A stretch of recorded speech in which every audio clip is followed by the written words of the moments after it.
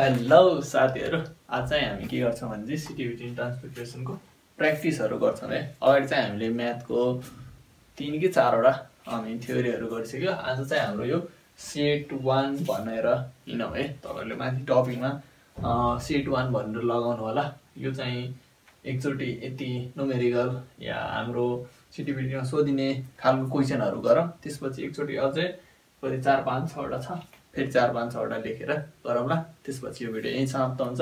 पहिले चाहिँ हामीले सुरु गरौँ यहाँको क्वेशन है। हामीले के भन्छ भने चाहिँ तल लेखौँ है, यति माथि लेखेर के गर्छौँ, फाइन्ड द भ्यालु अफ के भन्छ, फाइन्ड द भ्यालु अफ 64 को पावरमा 2/3 दिएको छ। अनि ए मा हाम्रो 23 अनि बी मा चाहिँ हाम्रो 16, सी मा 12, डी मा 9 दिएको छ। अब चाहिँ यहाँ सिम्पली केही गर्नु पर्ने छैन है। 64 को पावरमा 2/3 दिएको। 64 मा यसलाई के गर्नु भने चाहिँ 2 ले भनेपछि कति भयो, 64 भने 4 4 जा 16 अनि 32 अनि 62 भने 2 को पावरमा यो 6 हुन्छ है। 2 को पावरमा 64 यसरी तपाईहरुले निकाल्नु होला। 32 2 गरे 16 2 गरे 8 2 गरे 4 2 गरे 1 2 3 4 5 6 वटा भयो। 2 को पावरमा 6 भयो अनि इन्टु 2/3 यहाँ 3 ले 6 लाई काट्यो, 2 आयो, 2 2 जा 4 भनेपछि 2 को पावरमा 4 भयो भने चाहिँ 2 कतिवटा 4 वटा, एउटा दुईटा तीनटा चारवटा भनेपछि यहाँ के आउँछ 16। हाम्रो आन्सर बी लाई कालो गर्नु पर्यो। अब चाहिँ हामी अर्को नम्बरमा जान्छौँ है। यो चाहिँ हाम्रो फर्स्ट नम्बरको सक्यो। अब चाहिँ सेकेन्डमा योमा पनि find the value of this equation yeah find the value मान निकाल भनेर हामीलाई सोधेको हुन्छ। हाम्रो क्वेसन इङ्ग्लिस नेपाली दुईटैमा हुन्छ, आतिनु परेन। सरकारले सुरुबाट पढेर आएको हाम्रो साथीहरूलाई केही गाह्रो पर्ने वाला छैन। एन्सर मात्रै हाम्रो इङ्ग्लिसमा हुन्छ, क्वेसन चाहिँ नेपाली इङ्ग्लिस दुईटैमा आउँछ है। अब चाहिँ यहाँ केही क्वेसन गाह्रो छैन, हेर्नमा मात्रै गाह्रो छ यो क्वेसन। एक्स को पावरमा बी छ, एक्स को पावरमा सी छ अनि बी प्लस सी छ। त्यसपछि हाम्रो एक्स को पावरमा सी डिभाइड बाई एक्स को पावरमा ए छ भने चाहिँ C plus A multiply by x को पावरमा ए डिभाइड बाई एक्स को पावरमा बी छ अनि मल्टिप्लाई ए प्लस बी छ है। अब के गर्नु भने सिम्पली केही गर्नु पर्दैन यसमा। मैले फर्स्टमा के गरे भने चाहिँ यसको भ्यालुहरु है, यहाँ तपाईहरुले यो 1/4 1 0 3 म्याक्सिमम को यस्तो इक्वेसन हेर्ने बित्तिकै 1 भ्यालु आउँछ, तर निकालेर चेक गर्नु पर्यो किनभने हाम्रो रङ पनि हुन सक्छ है। म्याक्सिमममा 1 नै आउँछ, त्यही भएर 1 लगाइदिएर अगाडि बढ्नु भएन, हामीले निकालेर हेर्नु पर्ने हुन्छ है। ओके भने यसलाई मल्टिप्लाई हुन्छ। हेर्नुहोस्, ए को पावरमा बी छ, पावरलाई मल्टिप्लाई गर्न सकिन्छ हामीले भनेपछि बी स्क्वायर भयो, पावरलाई मल्टिप्लाई गर्दैछौँ के भयो, बीसी भयो। एक्स को पावरमा यसको पावरमा पनि यो छ भनेपछि बी अनि सी प्लस सी स्क्वायर हुन गयो है। केही गरे छैन, यो एक्स को पावरमा be into be plus C गरेको छ अनि एक्स को पावरमा के छ सी छ, त्यसलाई बी प्लस सी ले मल्टिप्लाई गर्छ, यो पनि पावरमै छ। अरु केही गरे छैन है, आतिनु भएन। अब चाहिँ मल्टिप्लाई छ, यहाँ पनि एक्स को पावरमा सी छ अनि त्यसको पावरमा सी प्लस ए छ भनेपछि यो मल्टिप्लाई हुँदाखेरि कति भयो, सी स्क्वायर प्लस सी ए भयो डिभाइड बाई एक्स को पावरमा एसी प्लस ए स्क्वायर हुन गयो। यहाँ पनि एक्स को पावरमा ए square plus AB divide by x को पावरमा बी एबी लेखौँ प्लस बी स्क्वायर हुन गयो। अब के छ, मल्टिप्लाई छ भने चाहिँ माथि माथिको के गरिदिनु, यस्तो हुँदाखेरि हामीले एक्स को पावरमा ए इन्टु एक्स को पावरमा बी हुँदाखेरि हामीले एक्स को पावरमा ए प्लस बी लेख्न सक्थ्यौँ। त्यस्तै हामीले एक्स को पावर माथि माथि मल्टिप्लाईमा छ, त्यही भएर हामी के गर्छौँ, यसरी हामीले जोड्न सक्छौँ। त्यही गरौँ, एक्स छ यसको पावरमा बी स्क्वायर छ प्लस बीसी छ प्लस सी स्क्वायर छ प्लस सीए छ प्लस ए स्क्वायर छ प्लस एबी छ है। X पावरमा BC plus C square plus AC plus ए स्क्वायर तल पनि हामी त्यस्तै गर्दैछौँ। अब यो मल्टिप्लाई भयो। अब चाहिँ तपाईहरुले एक्स को पावरमा ए डिभाइड बाई एक्स को पावरमा बी भएको भए एक्स को पावरमा ए माइनस बी गर्थ्यौं। यो रुल त पढेकै छ, सबैले थाहा भएको रुल। के गर्छ हाम्रो यो टर्म x x सेम छ भने यो के हुन्छ माथि गएर यहाँबाट माइनस हुन्छ minus bc minus c square minus ac minus a square minus ab minus b square यस्तै गर्दाखेरि हाम्रो सबै टर्महरू आउट हुन्छ माथि माइनसबाट यहाँ तपाईहरुले गर्नुस् के हुन्छ सबै टर्महरू आउट हुन्छ अनि माथि 0 हुन्छ k को पावर 0 भनेपछि 1 हुन्छ हाम्रो के हुन जान्छ यो 1 चाहिँ हाम्रो आन्सर हुन जान्छ b मा हाम्रो के गर्नु पर्यो टिक लगाएर अगाडि बढी हाल्नु पर्यो है अब चाहिँ हामी क्वेशन नम्बर 3 तिर जान्छौं क्वेशन नम्बर 3 मा हाम्रो के छ भने चाहिँ क्वेशन नम्बर 3 मा 27 को पावर मा हेर्नुस् है के छैन क्वेशन मा के दमै छैन के 27 को पावर मा x बराबर 3x प्लस 4 हाम्रो के हुन्छ भने चाहिँ पावर हाम्रो जस्तै 3 को पावर मा x बराबर 3 को पावर मा हाम्रो 9 प्लस x हामीले गर्न पायो भने यहाँ 3 है 9 प्लस x छ भने हाम्रो यो दुईटै सेम छ भने यो माथिलाई हामीले इक्वल टु x बराबर 9 प्लस x हामी लेख्न सक्छौं भन्ने कुरा बुझ्नु पर्यो है 9 प्लस x लेख्न सक्छौं त्यस्तै हामी के गर्छौं भने चाहिँ यहाँ 27 लाई 3 गर्छौं भनेपछि 3 को पावर मा 3 3 9 9 3 27 भनेपछि 3 वटा आयो अनि यो x छदै थियो x को योलाई 20 यसलाई गरौँ न 27 आइहाल्छ फेरि कुरा त्यस्तै भयो हामीले 3 बनाउन खोज्यो के मिलाउनको लागि 3x 4 3 3 बराबर छ भनेपछि 3x बराबर x 4 हामीले लेख्न पायो अनि यहाँबाट यता आयो भने 2x बराबर 4 x बराबर 2 है यहाँबाट के हुन्छ x को भ्यालु 2 आउँछ हामीले 2 मा लगाएर अगाडि बढिहाल्नु पर्यो यहाँ आन्सर लेख्न मैले बिर्सेछु 2 मा टिक लगाएर अगाडि बढिहाल्नु पर्यो यहाँ चाहिँ है यही हेरिहाल्नुस् किन मैले यहाँ लेखेर तपाईहरुको टाइम वेस्ट गरौँ इन एन इक्वेसन है a square minus bx plus c चाहिँ यहाँ प्लसै हाल्दियोस् जे गरोस् मतलब भएन स्क्वायर अनि x प्लस c छ भने त्यसको root square root भनियोस् yeah value of x भनोस् त्यो बेला हाम्रो के हुन्छ भनेपछि यो मैले पढाएको पनि हो है यो चाहिँ हाम्रो हुन्छ के मैले पढाएको थिएँ भने चाहिँ रुट निकाल्नु कुनै पनि इक्वेसन है x square plus bx plus c बराबर 0 को हाम्रो x को भ्यालु होस् या रुट निकाल्नु भनोस् त्यो बेला हाम्रो के हुन्छ भने चाहिँ minus b plus minus root under b square minus 4ac divide by 2a हुन्छ minus b plus minus root under b square minus 4ac divide by 2a हुन्छ है यो चाहिँ एकदम ख्याल गरेर राख्नु होला यो चाहिँ मोस्ट बीबीआई गरेर जानु होला एकदम यो चाहिँ सोधिने क्वेशन हो मोस्ट अफ एटीएम मा सोधिरहेको छ है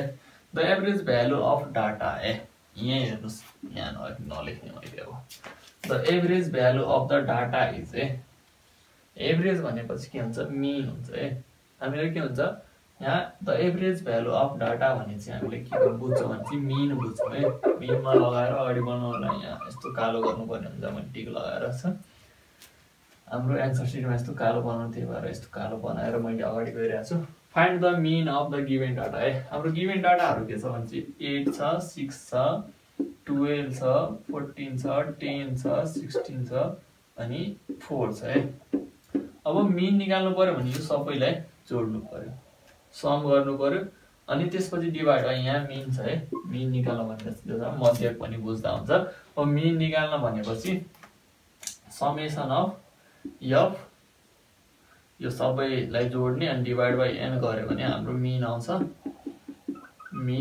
अनि समेसन अफ f गर्दाखेरि 8 छ कति भयो यहाँ 8 6 भन्छ 14 भयो 14 अनि 12 भनेपछि 16 अनि 10 26 अनि यो 30 अनि यो 40 50 अनि 4 यहाँ जोड्यो भने 20 40 20 भनेपछि 70 भयो 70 क्याल्कुलेटरले चेक गर्नु होला 70 डिवाइड बाइ अनि 1 2 3 4 5 6 1 2 3 4 5 6 7 है यहाँ हाम्रो कति छ यहाँ को भ्यालु हाम्रो 7 भयो समेसन f हाम्रो 70 भयो भनेपछि 7 गर्यो भने यो 10 आयो भनेपछि हाम्रो यो 10 यो मेरो जोडेको ठिकै छ क्याल्कुलेटरले चेक गर्नु पर्दैन तपाईहरुलाई हाम्रो 10 आयो यो सब पनि b सबमा b भनेर आइरहेछ यसमा a आएको थियो अब चाहिँ हामी यसलाई मेन्टेन एकचोटी मैले फेरि 5-7 वटा क्वेशनहरु लेख्छु अनि चाहिँ फेरि हामीले त्यसको पनि गरौँला।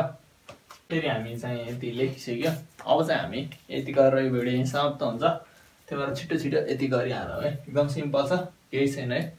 मिन इज डिनोटेड बाइ है, मिनलाई के डिनोट गर्नुहुन्छ, यस्तो सानो कुरा पनि सोध्न सकिन्छ है हाम्रो सिटिभिटीले या जुनसुकै इन्ट्रान्सले सानो सानो कुराले हामीले झुक्काउँछ। त्यही भएर मिनलाई हामीले के डिनोट गर्छ भने चाहिँ एक्स बारले डिनोट गर्छ। त्यही भएर यसमा हामीले टिक लगाएर अगाडि बढ्नुहुन्छ। अनि मेडियनलाई चाहिँ है एउटा यसले डिफाइन गरेको छैन, तर के गर्छ म्याक्सिमम अथरहरूले एक्सले डिनोट गरेर हिँडिरहेको हुन्छ। त्यही भएर हामीलाई मेडियनलाई सोध्यो भने मेडियनलाई हामीले मध्यक भन्छ, मिनलाई चाहिँ मध्यक भन्छ, मेडियनलाई मधिका, यसलाई चाहिँ मधिका, यो चाहिँ हाम्रो के हुन्छ मध्यक हुन्छ, यो मधिका भयो। यसलाई के गर्छ भने चाहिँ हामीले एक्सले डिनोटेड गर्ने गर्छौँ। अब चाहिँ मोड है, मोड इज डिनोटेड बाइ हामीले केले डिनोट गर्छ भने चाहिँ एमओ, योले डिनोट गर्छ है। याद राख्नुपर्ने कुरा, यसमा केही गर्नु पर्दैन। यसमा चाहिँ अलिकति बुझ्नुपर्ने कुराहरू छ। यसमा फाइन्ड द मिडियन अफ, यो भ्यालुहरूको हामीलाई मिडियम फाइन्ड गर्न भनिरहेछ। यो भ्यालुहरू कुन सिरिजमा छ, इन्डिभिजुअल, हाम्रो चाहिँ डिस्क्रिट या कन्टिन्युअसमा छ है। यो के छ हाम्रो इन्डिभिजुअल सिरिजमा छ। मैले अगाडिको भिडियोमा यो सिरिजहरूको बारेमा कुरा गरिसकेका छौँ, जसमा इन्डिभिजुअललाई यसरी लेखिन्छ भन्ने कुरा गरेको थियौँ हामीले। अब मिडियन निकाल्दाखेरि हामीलाई के छ, हाम्रो क्वेसनमा गिभेन के छ 10, 12, 13, 8, 9, 15 भनेर गिभेन दिएको छ है। यसलाई के गर्नुपर्छ, हामीलाई एरेन्ज गर्नुपर्ने हुन्छ है। के गर्नु भने चाहिँ सानो भ्यालुदेखि ठुलोसम्म लेख्नु होला। हाम्रो यहाँ सबभन्दा सानो भनेपछि 8 छ, त्यसपछि 9 छ, त्यसपछि 10 छ, त्यसपछि 12 छ, त्यसपछि 13 छ, त्यसपछि 15 छ है। हाम्रो व्यक्तिगत श्रेणी या इन्डिभिजुअल श्रेणीको मिडियन निकाल्ने फर्मुला अब जान्नु पर्यो। त्यसको फर्मुला के हुन्छ भने चाहिँ यहाँ लेखौँ है, n+1 डिभाइड बाइ 2 आइटम भनेर हुन्छ है। आइटम भनेको करायोलाई भोक लाग्यो फेरि, आइटम भनेर हुन्छ भने चाहिँ यहाँ n कतिवटा भयो, एउटा, दुईटा, तीनटा, चारवटा, पाँचवटा, 6वटा छ भने चाहिँ 6 + 1 7 डिभाइड बाइ 2 गर्यो भने 3.5 आइटम भयो भने अब के हेर्नुहोस् 3.5 भयो। यहाँबाट गर्नुहोस् 1 2 3, 3.5 भनेपछि 4 अनि 3 को बिचको भयो भनेपछि 10 11, यो 3 नम्बर अनि 4 नम्बरलाई जोड्नु। 10 12लाई जोड्यो भने 10 12 डिभाइड बाइ 2 गर्यो भने 10 12 22 भयो, 22 भयो, डिभाइड बाइ 2 गर्यो भने हाम्रो 11 आउँछ।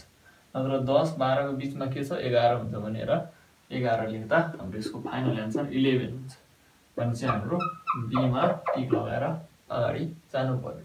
के गर्नु पर्यो, पहिला स्मल भ्यालुदेखि ठुलोसम्म लेख्नु पर्यो। n+1/2 ts आइटम हुन्छ है। यसको सबै फर्मुलाहरू इन्डिभिजुअल श्रेणी, डिस्क्रिट, कन्टिन्युअसको सबै फर्मुलाहरू मैले भनिदिए हालेछु है अगाडिको भिडियोमा। स्ट्याटिक्स भनेर मैले भिडियो नै बनाएको थिएँ, तथ्याङ्क शास्त्र भनेर। त्यसमा मैले सबै फर्मुलाहरू भनेछु, mean, median, quartile, first quartile, second, third, सबै क्वार्टाइलहरूको यहाँ जुन तपाईँहरूलाई फेरि काम लागिरहेको छ यहाँ चाहिँ क्वेसनमा त्यस्तै छ है। अनि त्यसपछि यहाँ n+1/2 गर्यो 3.5 भयो। 1 2 3 यहाँ गर्ने है, यहाँ गर्ने भने सिधै रङ भयो। 1 2 3 गर्ने अनि यो बिचमा 8 अनि 13लाई जोड्यो भने हाम्रो कति हुन गयो 13 अनि 8 जोड्यो भने हाम्रो 21 हुन गयो। 21 डिभाइड बाइ 2 गर्यो भनेपछि हाम्रो कति भयो भने चाहिँ 10.5 भयो, जुन यहाँ एन्सरै छैन। त्यही भएर हामीले यहाँबाट है रेन्ज गरेर हामीले जोडेर त्यसपछि डिभाइड बाइ 2 गर्यो अनि हाम्रो 11 आयो। यहाँ 4 आएको भयो, 1 2 3 4 गर्थ्यो जुन चाहिँ 12 हुन्थ्यो। हाम्रो 5 आएको भयो, यहाँ हुन्थ्यो 2 2 4 5 13 हुन्थ्यो। त्यस्तै गरी हामी गरेको छौँ है कि मिडियन निकाल्न पनि तपाईँहरूले सिकाउनु भयो। अब चाहिँ यहाँ के भन्छ चाहिँ इन ग्रुप है, हाम्रो कन्टिन्युअस या ग्रुप भनेर कन्टिन्युअस है सिरिजलाई भन्ने गर्छ, जसको फ्रिक्वेन्सी डिस्ट्रिब्युसन मिडियन भनिरहेछ है। यहाँ पनि हाम्रो के भयो कन्टिन्युअस सिरिजको हाम्रो मिडियन निकाल्न भनिरहेछ है। कन्टिन्युअस सिरिजको मिडियन निकाल्न भनिरहेछ। कन्टिन्युअस सिरिजको मिडियन है, यसको फर्मुला पनि मैले डिस्कस गरिसकेको छु, जहाँ यहाँ मैले एकचोटि अझै लेखिदिएँ। कन्टिन्युअस श्रेणीको हाम्रो मिडियन भनेपछि Q2 हुन गयो या ME मिडियन बनेर पनि भन्ने गर्छ है। मैले मधिका भनेर भन्ने गर्छ Q2 मिडियन या सेकेन्ड क्वार्टाइल। जसको हाम्रो के भयो L plus N/2 minus CF/F into I या और H भनेर हुन सक्छ। अब यो चाहिँ ट्याली गर्नुहोस् तपाईहरुले। यो चाहिँ कहाँ छ L plus N/2 minus CF/F into I। L plus N/2 minus CF भनेपछि 2 छ नि। यो पनि हाम्रो के भयो रङ हुने गयो। L plus N/2 minus CF भनेपछि यहाँ F छ, यो पनि रङ हुने गयो।